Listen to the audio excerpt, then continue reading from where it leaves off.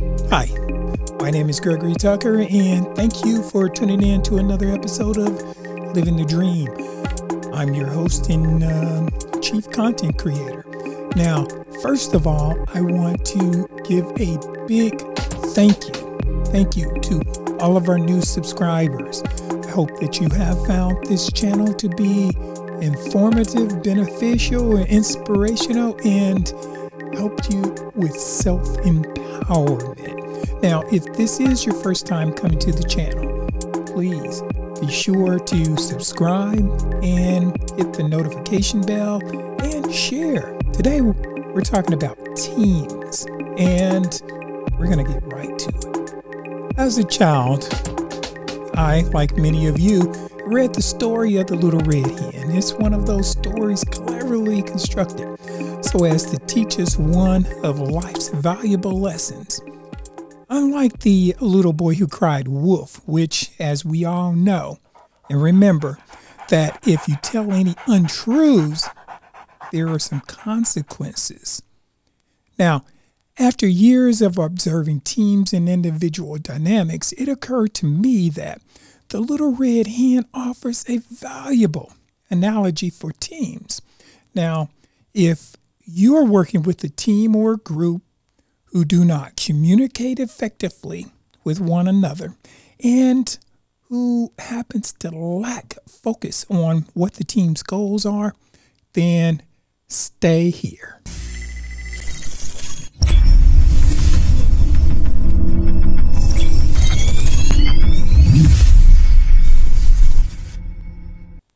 Now, the story tells the tale of the little red hen who wants to make a loaf of bread.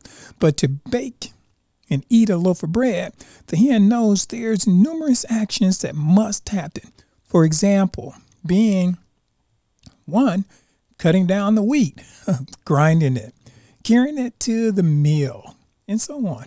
And at every step of the way, the hen asks for help from the other barnyard animals. And at every step of the way, her request is refused. She's rebuffed.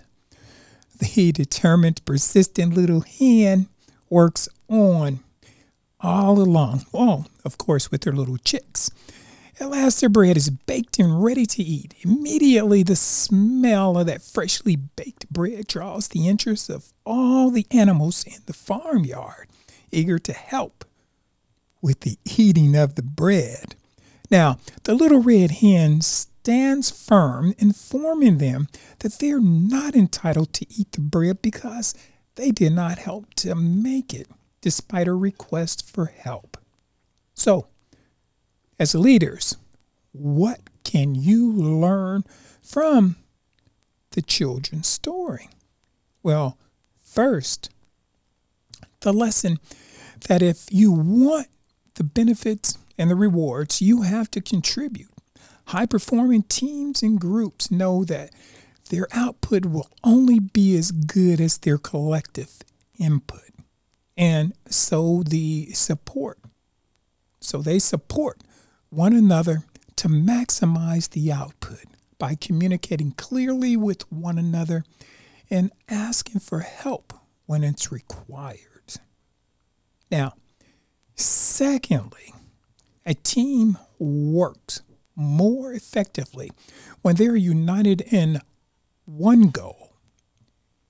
If the other animals had helped the little red hen, the bread would have been ready sooner, and they would have been able to bake more bread and reap greater rewards. Now, that's the same that can be said for teams united in their common goal. Productivity is higher. Results are significantly greater. And harmony is there.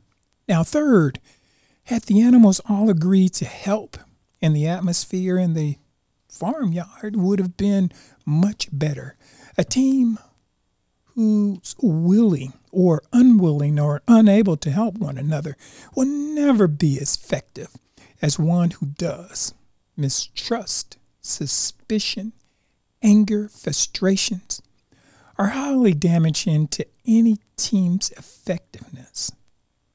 Now, the team that holds themselves, or the group that holds themselves and each other to account, who trust and respect each other, can bake bigger, tastier loaves and more of them. Now, last, good behaviors encourage good behaviors. If the first animals she had asked for help, had done so, the chances of the other animals following suit would have greatly increased. The abundance of research on group dynamics teaches us that team members are influenced by the behaviors and opinions of their other teammates. It's kind of like a high school dance. Nobody's on the floor until that first couple goes out.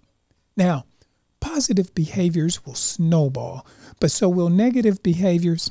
It falls to the leader to hold their team to account for their actions and to lead by example. So if you're looking for a different approach for your next team meeting, consider this. Bind each member a copy of the Little Red Hen.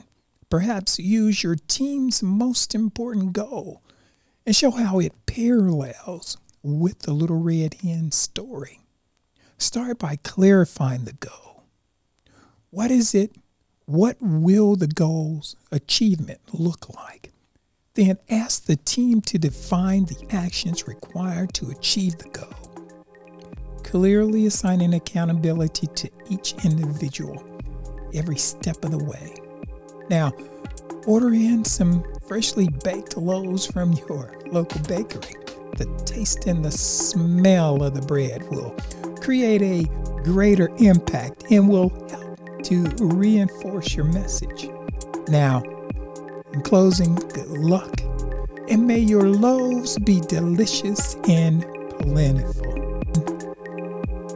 Have a wonderful, blessed, and productive